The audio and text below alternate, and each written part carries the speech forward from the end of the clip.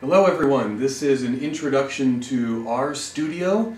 We're going to have kind of a fun little tour today. This is going to be relatively quick, and this is a first of several videos we're going to do on R and RStudio. So we're going to look around RStudio today, we're going to play with the console, we're going to figure out how to get help, talk about R projects, and take a quick tour of just a data set and see what we can get in RStudio. So first thing you should do is you should pause this video when you're confused, when you have a question, or when you just want to play with some of the ideas.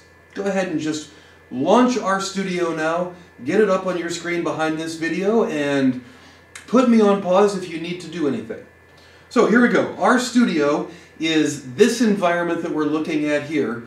The environment is what allows you to play with data sets, do statistics, do quick computations, look at the files that you're managing all in one place. Typically it's laid out in these four panes. Top left corner is going to be where your code is going to reside. Top right corner is where you're going to see information about the variables you have in memory. Bottom left corner is your console. Console's a nice beautiful little guy. I can do really quick simple computations like 1 plus 2 equals 3, or store a variable. My list is the list 1, 2, 3, 4.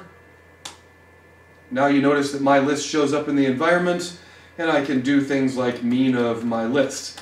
The console allows you to do really quick one-off computations that you never really need to do again, just to check your work, do things like that.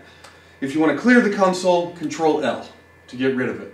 If you want to go back up, just use the up arrows and go back up or down. If I want to run the mean again, there it is. If I want to run the standard deviation of my list, I can do that. All of that's in the console. Bottom right-hand corner is where you're going to see plots, where you're going to see files, where you're going to see different packages that you have loaded. We'll get to packages in a different video. You can also get to your help here. So let's clear out the console. Let's actually talk about how to get help. Help is going to be one of the biggest things you're going to need over and over and over again going through these through the learning process of R. So there's a beautiful menu here. If I just go up to the search bar and say I want standard deviation, help on standard deviation, I typed it in, press enter. It gives me all of my search results. It gives me lots of different things like, well, let's see, there's one of them, standard deviation. Here's how the function works. Here's things that go in, and there's some examples there too.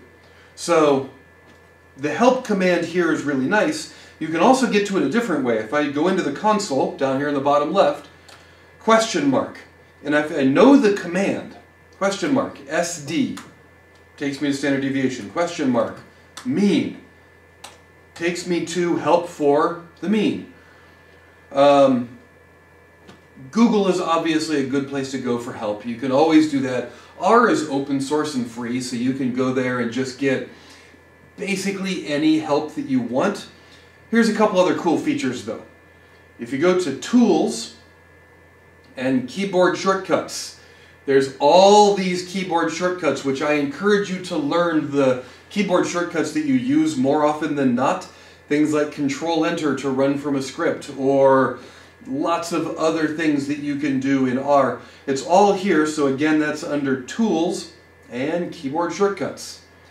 One more thing that I find to be incredibly helpful in RStudio is if you go to the Help command. Oh, and by the way, I'm working on a Mac, so if my menus look a little bit different than yours, no big deal.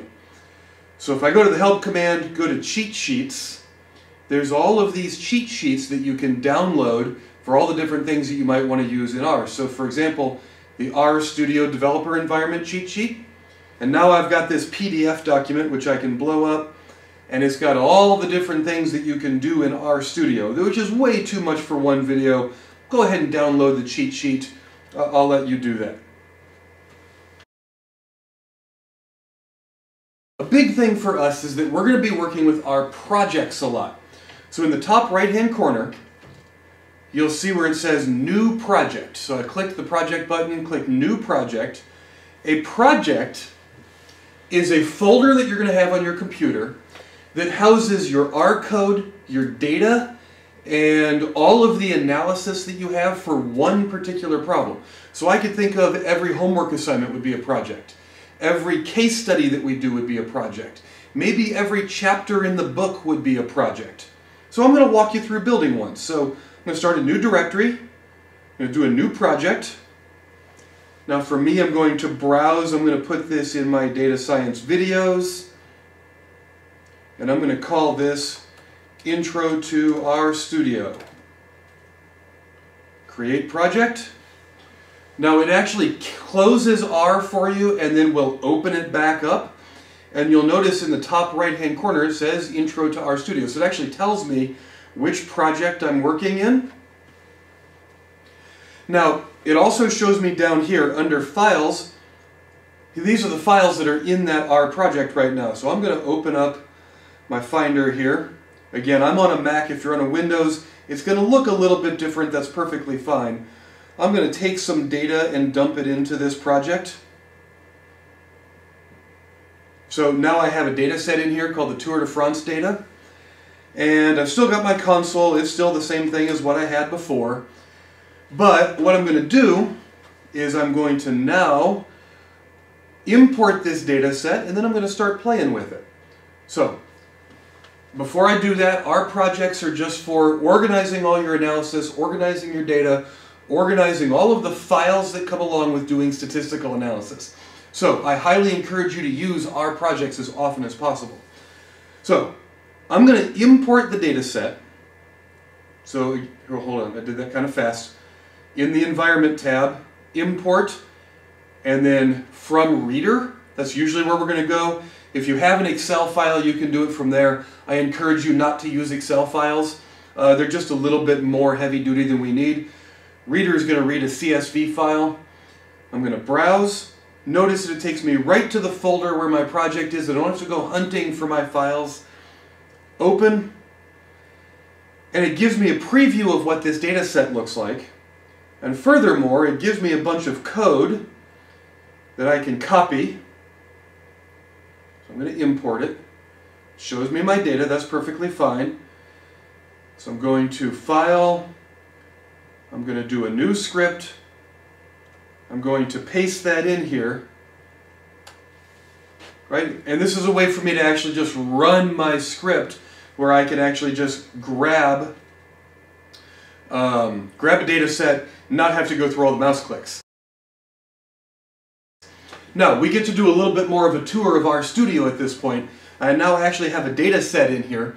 So you notice that I've read the data set in, I've named it as Tour de France rate year, for whatever reason. I might just rename it as something like My Data. Control-Enter is what's running that for me. And notice over here in my environments that I actually have the data sets. So I can use the broom to clean out my data sets. Okay, I can rerun this over here and it repopulates it for me. One nice command is I like to remove the list of all the things that are in memory with code instead of having to use the mouse. Okay, so let's poke around here a little bit. Just a little more poking around in RStudio. When you have a data set in here, I can click on the data set and it takes me to a view of the data set.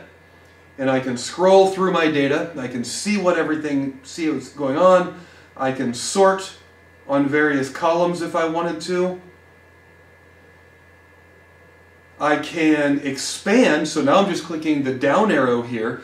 I can expand this and you can see all of the different variables that are inside your data set, and it actually tells you what data type they are. So for example, there's integers, there's characters, there's numericals, there's all sorts of data kind of hanging out in this thing. So we can do several other things. We'll actually get into the rest of the things that RStudio can do later, but for right now this is a tour of what you can see and the sorts of things that you can do in RStudio. We'll do more later.